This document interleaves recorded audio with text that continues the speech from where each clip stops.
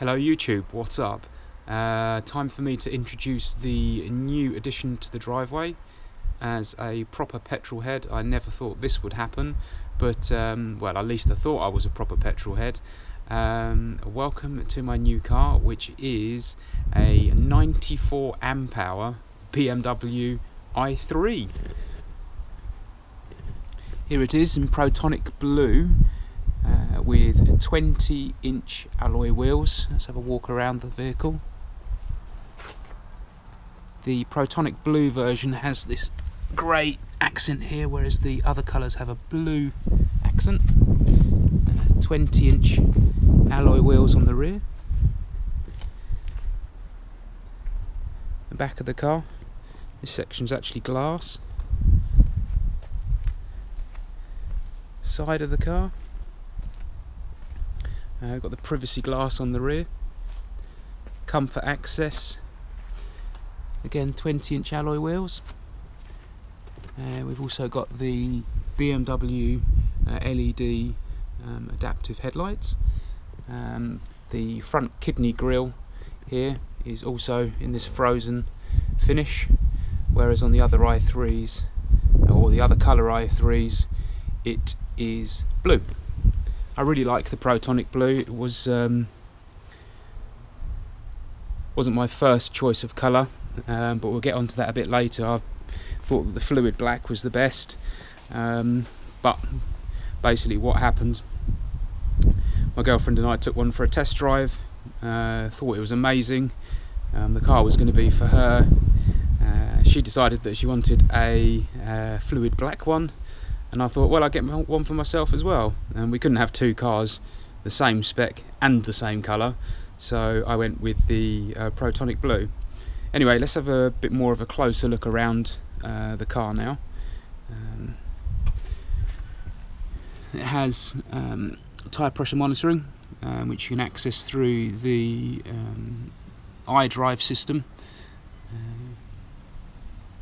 This is the range extender model, so in here this is where you would put your petrol, which powers the 650cc generator in the back of the car.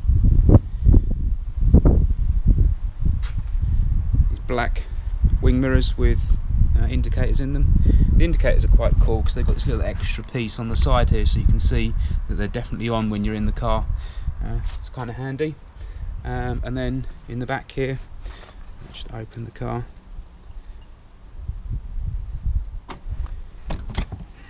This is where you charge it up. The new 94 or the new 2017 model year range has the direct current chargers built in. There's like a little illuminated strip round here, so when you plug the charge leads in, and based on this information on the side here, it will tell you what's happening. Yellow, blue charging, green fully charged, and obviously you don't want it to be the red one. These caps are like out of a soft plastic material, so you know, you won't scratch your paintwork, which is obviously a well thought about item. Let's just close that. Right. Let's have a look inside the car. I just locked it because we went with a comfort access package, which means you don't need to take the key out of your pocket. You just hold the door handle and then it opens up for you, which is kind of handy. So with the i3, the rear doors are suicide doors. So just on this handle you pull this, and this opens up the car, giving you really good access to the rear, and it's a pillarless design, which I really like. I think it's such a cool car. The life cell, as you can see here, is all made out of carbon fibre reinforced plastic. The interior spec that we went for is the Dalbergia, I don't know how it's pronounced, dark brown leather, which is tanned with olive leaf extract. So let's just jump in the back for starters. And behind the headrest here there's like a little handle that you can pull for better access. But in actual fact the access is quite good anyway, you don't really need to use that. But anyway, let's jump in.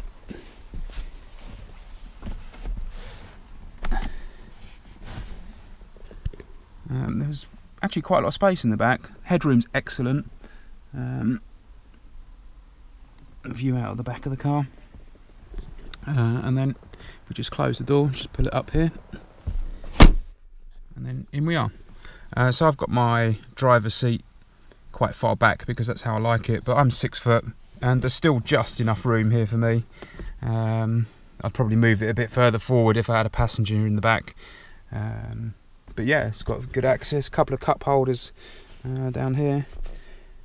But the back of the car is definitely a 2-seater, obviously because of the cup holders. There's not a third seat and there's only 2 seat belts in the back. Okay, so that's kind of a bit of the inside of the car. Right, let's just jump out. So you push that forward and then you pull this lever and then out you get. One thing to remember with passengers is you need to make sure they close the back door before they close the front door.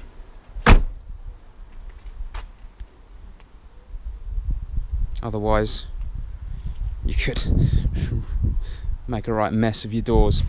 What else should we have a look at? Let's open this up and then open the other side.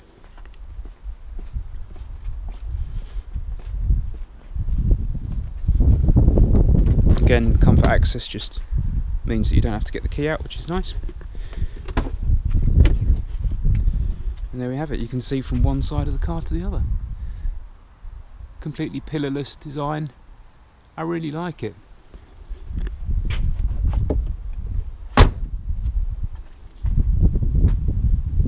Alright, let's go and jump in the driver's seat.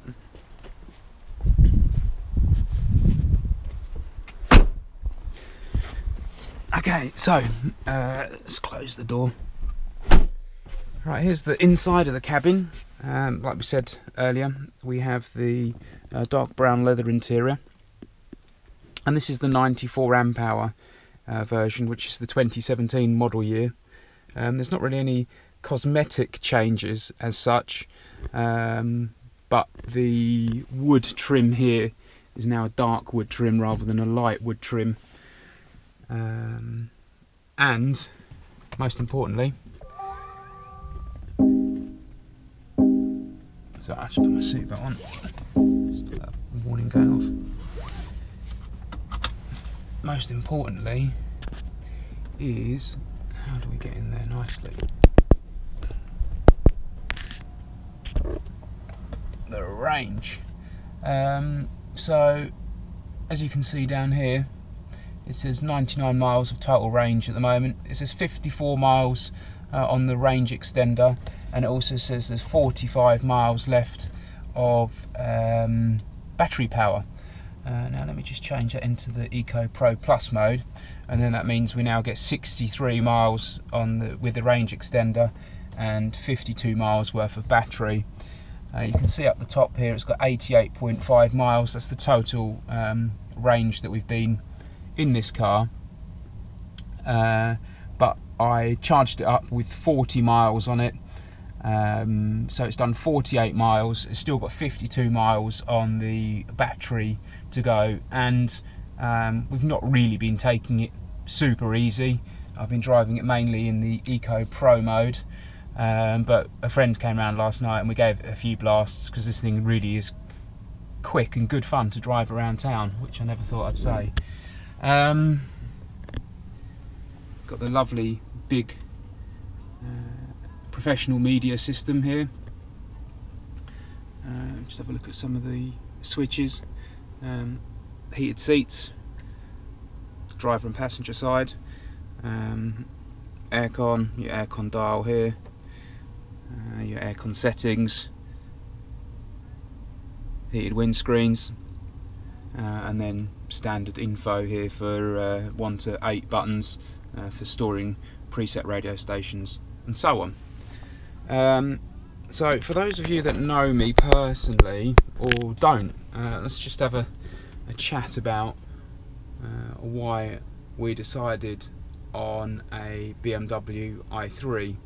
Well, my girlfriend was looking for a fuel efficient car, and I'd always thought that they're quite a cool thing in terms of a technology point of view. However, I thought the looks were a bit questionable. Anyway, we decided to take one out for a weekend. BMW are very accommodating. They allow you to hire them for the weekend if you show an interest for free. And yeah, so we picked one up for the weekend, took it out for a drive, and I couldn't believe the power of it. Now, in the past I've owned some nice cars. I've had Porsche Boxster S, picture here if that comes out properly. I've had a Porsche 911 Carrera S, picture here if that comes out properly. I've also had a Ferrari 458 Italia for not a great deal of time, but picture here and link to that video if that comes out okay.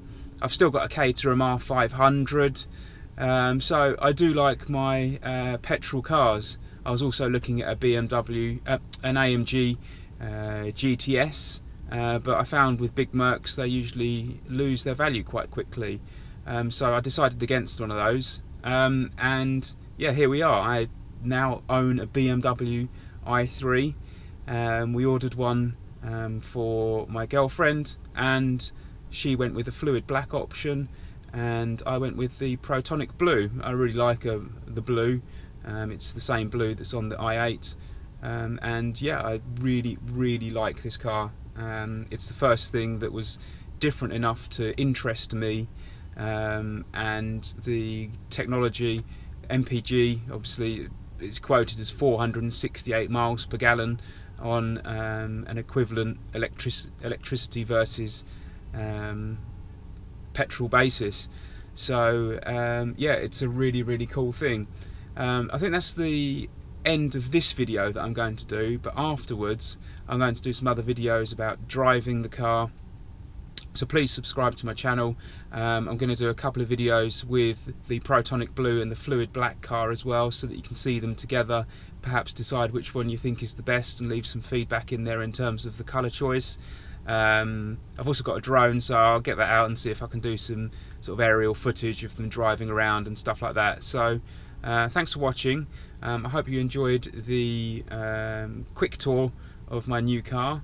I'm really happy with it so far, and I guess electric is the future, and there we go. So bye for now, and yeah, catch up with you soon. Cheers.